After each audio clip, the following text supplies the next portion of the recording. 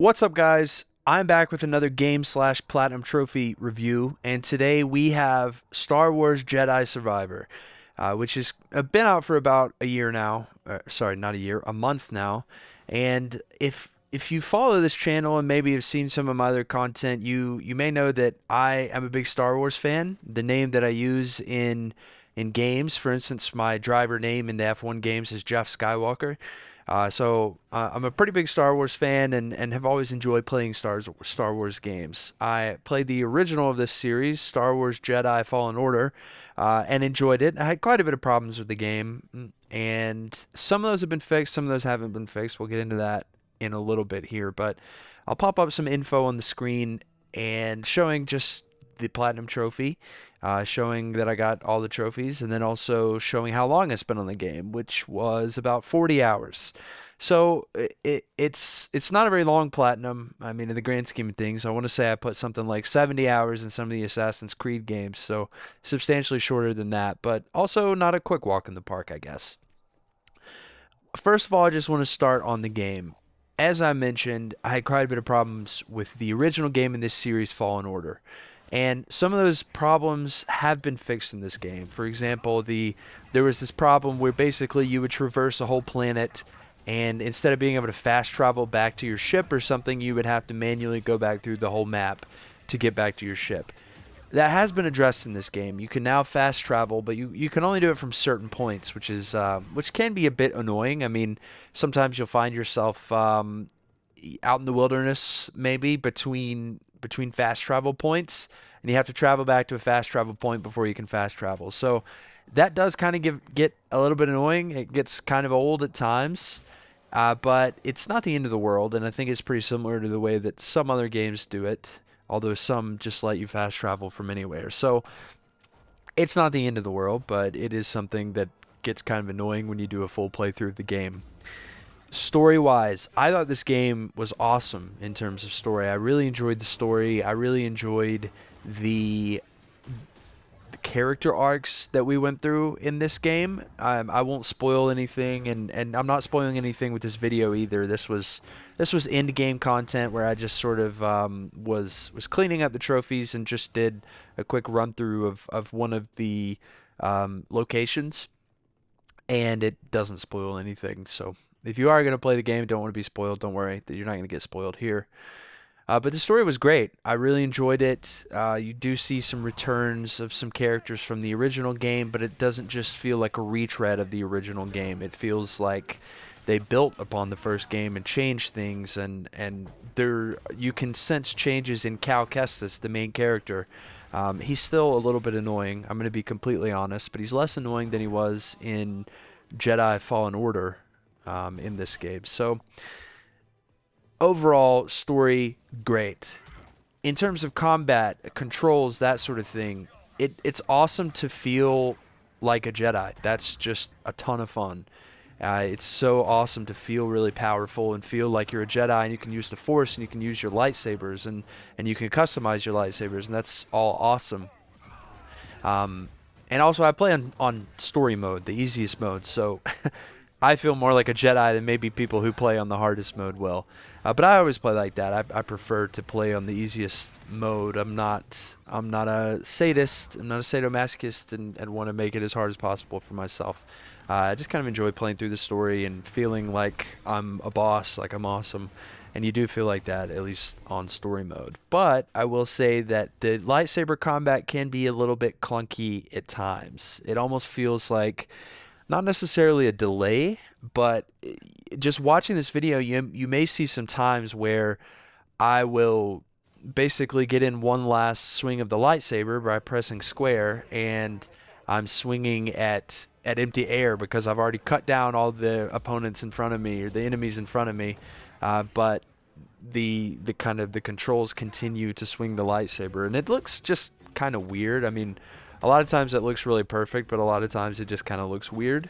And it's not the worst thing in the world, and I wouldn't even say that it's annoying, but it is something that I noticed, which was interesting. I will say that kind of similar to what I was saying about the story mode, I do think that this game feels pretty different. but there are some things that are the same. For instance, the maps, the mini map, the holo map they call it, where you can pause and look at what's going on around you. It was a mess in the first game, and I do think it's better in this game, but I still think that it's somewhat of a mess just because of how confusing it really is. And by the end of the game, you start to figure it out, and you've been playing on the same areas, and you understand things pretty well, and you know where things are going to be. But sometimes you don't know, and it gets a little confusing. But I do think it was better than the first game, and I really appreciated that in the holo map on this game, you can hide certain things. So I'll get into the trophies in a minute, but at one point there was a point where I'm trying to grind out getting a number of items, and it was really nice to just hide all the other items from the map so that I didn't have to look at any of that, and I could easily see the items that I needed that were left to get. So overall, I did enjoy the game. In terms of story, content, lightsaber, force usage, all that, I think it's pretty fun. I think they made some improvements on the first game, and it's not a perfect game from that standpoint, but it is better, I would say. But I will say one big caveat is that this game runs like absolute trash at times. I'm on PS5, and there are games that do run like trash at times. For instance, Hogwarts Legacy, if you watch my review of that, I feel much the same about Hogwarts Legacy as I do about Jedi Survivor in terms of how the game runs. There were times where Hogwarts Legacy would run perfectly, and there were times that it would run like trash. And Jedi Survivor is the same way. I think that there are these little pockets of time where, and I'm on performance mode, I will note that. I'm on performance mode, and there are times where it just looks so crispy. It feels like it's probably 60 frames per second, and it feels just really smooth, and it doesn't feel junky at all. It just feels great. There are a whole lot of other times where the game just feels laggy, and it's got dropped frames, and it just feels like you're at a standstill at times. I didn't have a lot of crashes. I maybe only had one or two crashes my whole time playing the game, all 40 hours, but it was noticeable that it didn't look as crispy as I really felt like it should. And performance mode, I don't know what the specifications for are on this game. You know, watch the Digital Foundry video if you want to know that. But I do think that when I see performance mode, I expect 60 frames per second pretty consistently, you know, and I'm fine with 1080p, but I probably shouldn't see these visible frame rate drops. You can see a little bit of it in this video, but it's not terrible, I wouldn't say. And they did put out a patch recently that seemed to improve that at least a little bit. But I can't say that it feels like it improved it a lot. So that's my overall summary of the game. It's fun. If you love Star Wars, you're probably going to enjoy this. If you love Star Wars single-player games, at least, you're probably going to enjoy this. You feel powerful. You feel like a Jedi.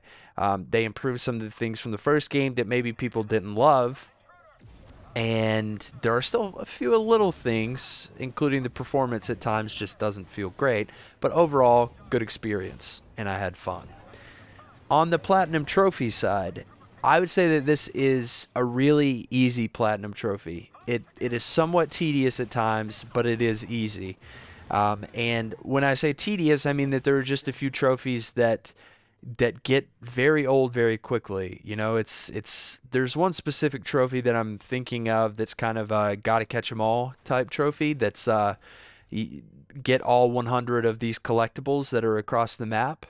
And that one was not tough, I wouldn't say, but there were 6 or 7 of the collectibles where I was just thinking, I know that this is there. I don't have the slightest idea how to get this. And of course, YouTube videos helped with that. Trophy guides helped with that. And I was able ultimately to get it, but it was a bit annoying at times having to do that. There was another trophy where you basically just have to complete all the bounties in the game, and bounty hunters are a big thing in Star Wars. I will spare you the details in case you're going to play the game, but basically the way the bounties work is sometimes they're off planet from the person who assigns the bounties, and so you'll go to the person who assigns the bounties, and then you only get them one at a time. You get the bounty, and then you have to go to another planet. So then you have to go back to your ship. And then you have to get on the ship, and you have to choose where you're going. And this is like a 2 or 3 minute process to to get on the ship and choose a different planet and travel over, because of course the game is loading the other planet while you're doing this, and they sort of hold you hostage for a minute while the game loads the next area or the next planet or whatever it is.